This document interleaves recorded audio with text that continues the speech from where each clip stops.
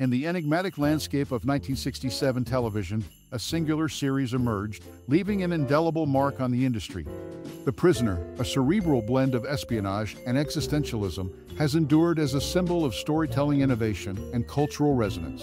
Its timeless allure prompts reflection on the enduring qualities that cement it as an everlasting emblem of the medium.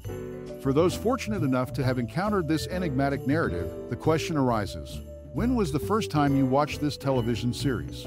Whether a recent discovery or a nostalgic revisit, The Prisoner's impact spans generations, inviting viewers to explore the depths of its thought-provoking narrative and unconventional approach to storytelling. As we delve into random facts about this seminal series, consider your most cherished memory or personal experience associated with The Prisoner. What moments left an indelible imprint on your psyche? Share your stories and memories in the comments below. We would love to hear your unique perspective on this television masterpiece. Now, let's unravel some captivating insights into The Prisoner, a series that captivated audiences and continues to resonate across the fabric of television history. The Prisoner, a TV series from 1967, faced a delayed release in North Wales, reaching the region only in 1970 when HTV acquired it due to ITV's regional franchise intricacies. This unique situation set the stage for the show's mysterious and unconventional journey. Co-creator George Markstein, delving into the enigma of The Prisoner, later authored a book titled The Cooler. Drawing inspiration from a real-life facility akin to The Village, this remote British establishment during WW2 aimed to safeguard individuals possessing sensitive information. Markstein's novel sheds light on the parallels between fact and fiction, providing a deeper understanding of the series' intriguing concept. In crafting the eerie and distinctive movements of the Rovers, the show's mysterious entities, an unconventional approach was taken.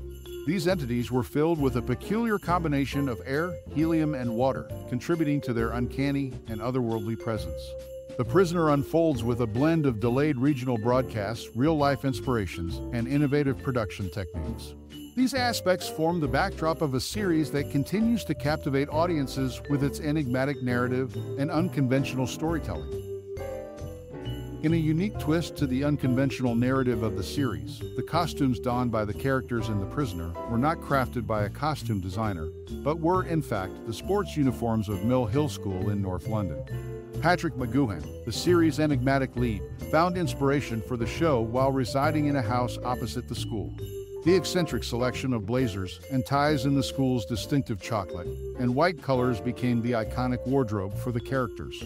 McGoohan's connection to the school extended beyond aesthetics, as he developed a friendship with actor Ian Carmichael, with the duo often seen strolling the school grounds with their matching Labradors, The Prisoner and Bertie Wooster.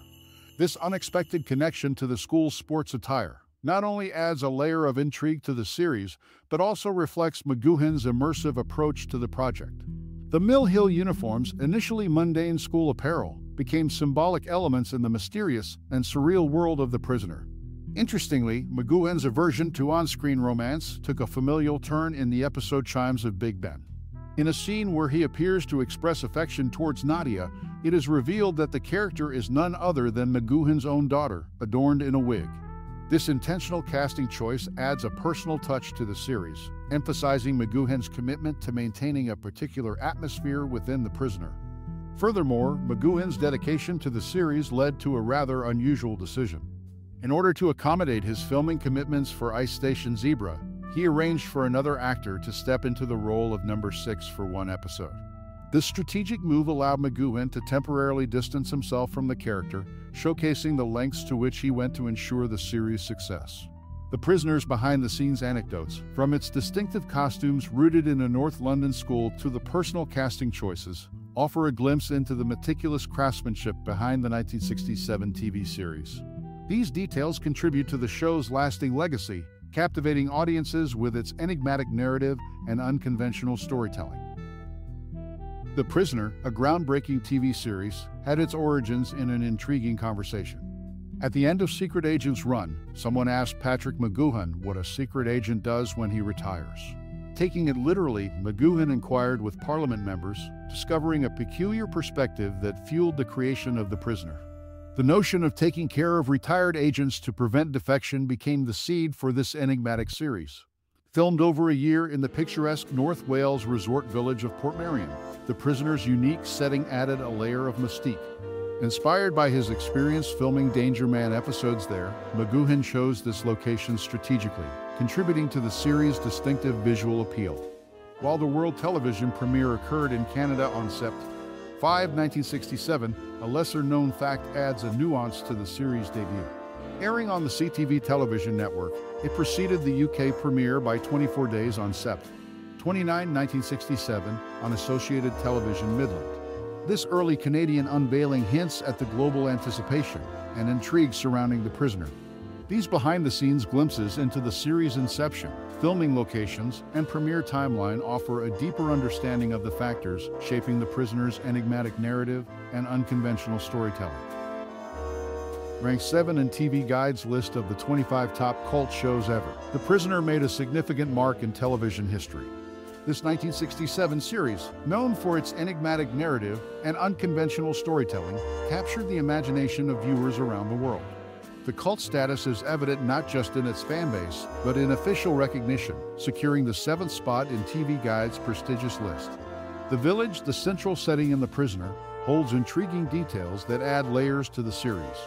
One peculiar aspect is the presence of umbrellas among villagers and occasional weather forecasts, yet rain is only visually presented in the episode A, B, and C. This subtle detail highlights the meticulously crafted atmosphere within the show, where even weather elements are carefully controlled to maintain its mystique.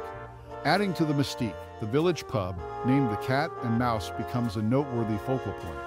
Although it is showcased in the episode Free for All, its brief appearance adds a touch of detail to the carefully constructed world of The Prisoner.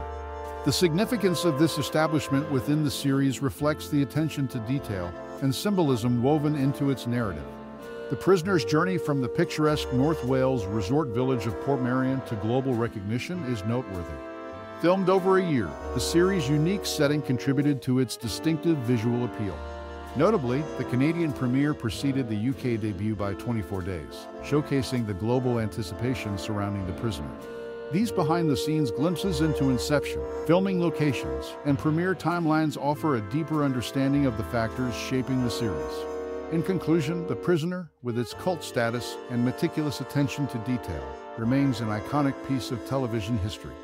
From its ranking in TV Guide's list to subtle details like controlled rain and symbolic pub names, every element contributes to the series' enigmatic narrative and unconventional storytelling. As we embark on this intellectual journey through the enigmatic landscapes of a certain groundbreaking television series from the late 60s, I encourage you to pause and reflect. The interplay of psychological suspense, surrealism, and societal critique found within the narrative tapestry invites each viewer to weave their own personal connection. Perhaps you find echoes of your own struggles for autonomy in the face of conformity, or maybe the allegorical villages resonate with the complexities of your own existence. The timeless questions raised by the storyline are not mere relics of a bygone era. They remain poignant invitations to scrutinize our own perceptions of freedom and identity. What curious mazes has number 6 led you through? Share your musings, your reflections on the labyrinth of individuality, or the moments when the show's thematic depth struck a chord within you. Was it the enigmatic allure of the village, or the rebellious spirit of number 6 that left an indelible mark on your psyche?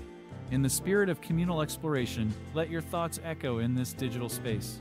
Conversations are portals to understanding, and your perspective might just be the key to unlocking new layers of meaning for fellow seekers of profound storytelling. Thank you for delving into the mysteries of this timeless creation, for letting the whispers of the village linger in your thoughts. Your time and contemplation are treasures, and it's in these shared moments that the essence of storytelling truly thrives. Crafted with curiosity and shared reflection.